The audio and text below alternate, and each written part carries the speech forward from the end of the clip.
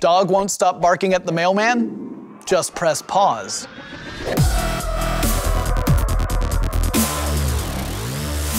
Could you ever love a robot pet the same way you love your dog? Most of us are hardwired to love animals, and I'm not talking about the kind of love we have for Doctor Who, although I have plenty of that too.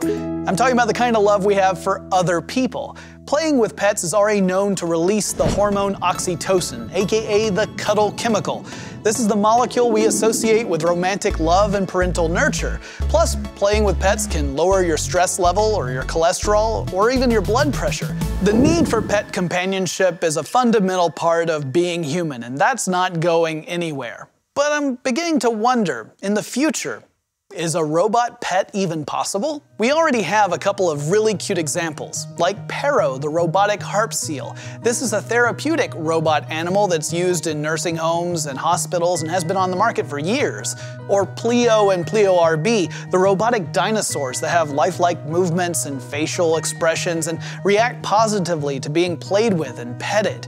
Future upgrades could include things like realistic fur, simulated body heat, maybe even artificial intelligence so it reacts in a reciprocal way with human interaction. And these future animals may not just be useful from a pet companionship aspect. For example, Boston Dynamics' line of four-legged robots. These robots can run on four legs, and they'll even stumble to maintain their balance if you push them. So it doesn't take a lot of imagination to envision them running and romping and playing like a golden retriever.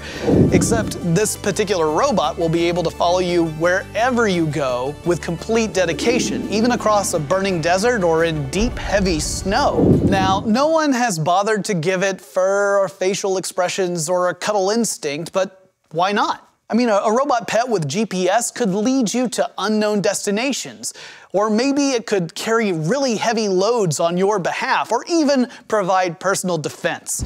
Okay, imagine this, you're going on a midnight jog, and then once again, you're pursued by clone velociraptors. Happens to me all the time. Well, then your robot pet leaps to your defense. I mean, the Boston Dynamics robot can throw cinder blocks. Pretty sure this pet's got your back. It might be hard to imagine loving a robot the same way you love your living dog or cat, but research shows that we already make emotional attachments with robots, whether they're robot vacuums or bomb disposal units. A robot pet also would have advantages over other pets. I mean, you don't have to walk a robot dog or feed it or scoop up after it. Plus, robot pets could go places that living pets might not be able to go, like on board an airplane. So if you have a phobia, you could have your robot pet there to reduce your stress levels. And even if robots never replace the flesh and blood cats and dogs we love, maybe they'll still be in the pet ownership picture. But instead of replacing the dog or cat, they replace you. A 2013 study found that dogs would react positively with a telepresence robot, which was basically a screen and some robotic hands, as long as the robot displayed social behavior, which means these robots could provide companionship and stimulation to your pet while you're busy at the office. I've got a question for all of you. If you could have any kind of robotic pet, what would it be? Personally, for me, it's a toss-up between R2 and Wall-E. But I want to hear what you have to say, so leave a comment below.